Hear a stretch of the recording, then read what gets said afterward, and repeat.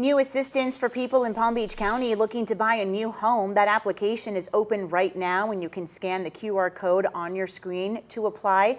Our Josie Carbonari explains what you need to know before you submit it.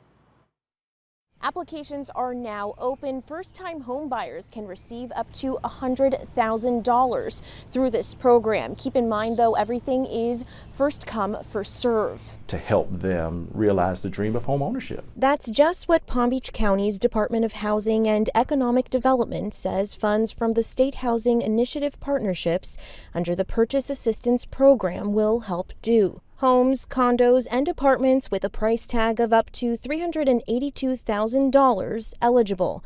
Money received going towards things like renovations, down payments, and closing costs. It really is a great opportunity to work with our prospective buyers, work with the realtors, work with the lenders to find affordable housing throughout the county. Interested applicants will need to attend a mandatory orientation session and have a list of required documents to apply.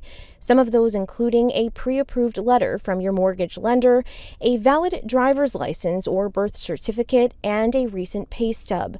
To apply, just head to pbc.gov or scan the QR code seen here on your screen.